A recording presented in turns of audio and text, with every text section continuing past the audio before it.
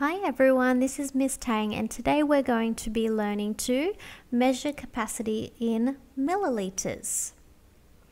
Okay, so your success criteria is to be able to use the symbol little m and capital lowercase m and capital L to mean milliliter, and to be able to measure the capacity of these containers in milliliters and being able to read the scales.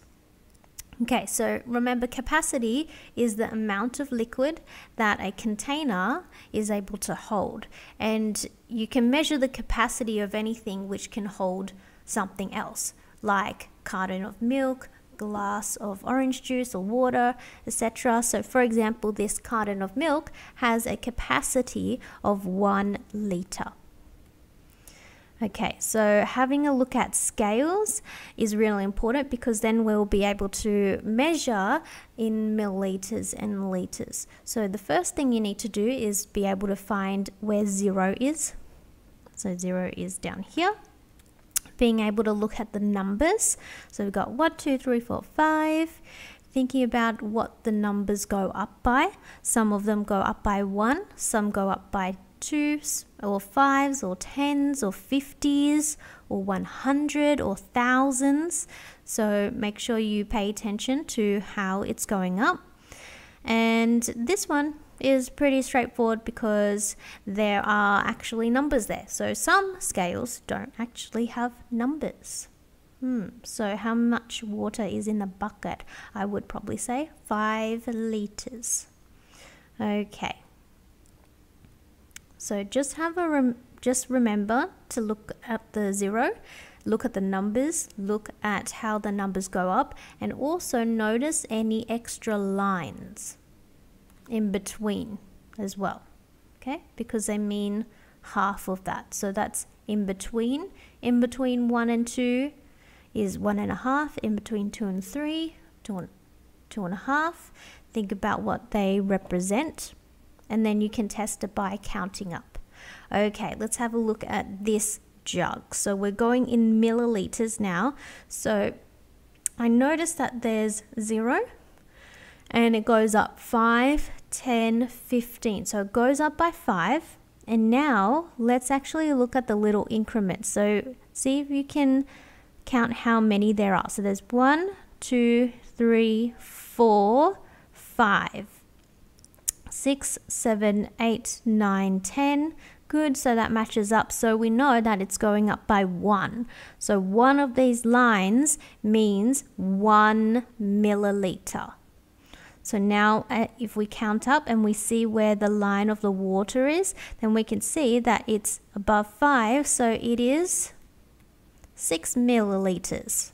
Let's have a look at this next one. So this also goes up by 0, 5, 10, 15, 20, 25, 30. So it goes up by 5s. Let's check that it's going up by 1s in these little ones. So 1, 2, 3, 4, 5. Yep, 6, 7, 8, 9, 10. Good. So that means we can look up here to 15.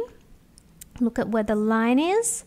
Have a think about what you think, how much capacity is in this jug, and it is 16. Okay, let's have a look at this one. So we've got 0, 10, 20, 30, 40, 50. So it goes up by 10s now. That's really important.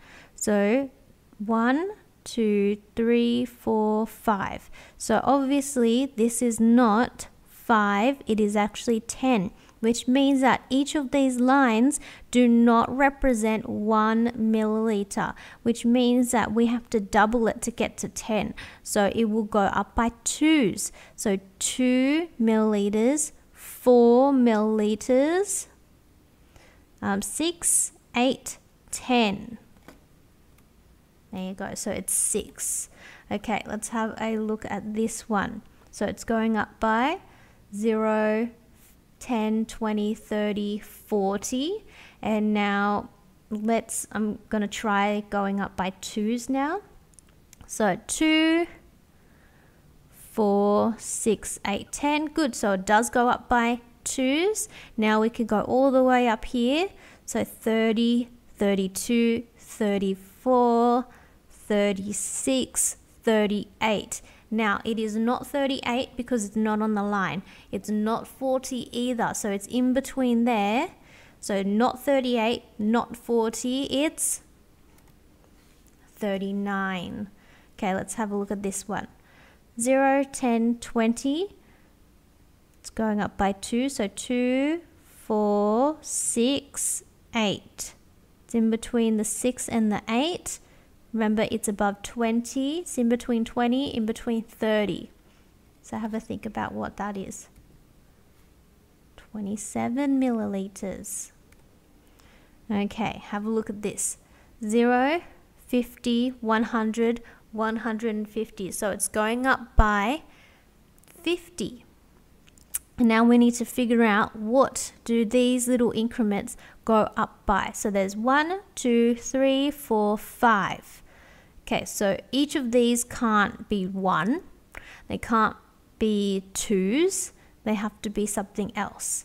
So let's try 10. So 10, 20, 30, 40, 50. So they all go up by 10s. So have a think about what that is now. 70. Good job. Okay, let's have a look at this one. See if you can figure it out. If it goes up by 10s,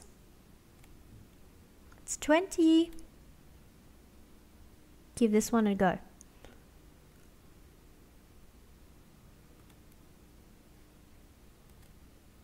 Okay, let's have a look. So these are some activities that you are going to try to do. So you're going to have a look at these scales. So have a think about what it's going up by. So 25, 50, so it's going up by 25. Have a think about what it's going up by. So find 0, and then it has to go something, something, something, something, 25. And they all have to equal each other. So let's try, you can go up by 2s, you can go up by 3s, you can go up by 5s, you can go up by 10s. Let's try 5s. 5, 10, 15, 20, 25. Good, so 5s work. So it goes up by 5s. So see if you can figure out the rest of these jugs and how many milliliters they contain. Okay, let's have a look at this. Think about what it goes up by.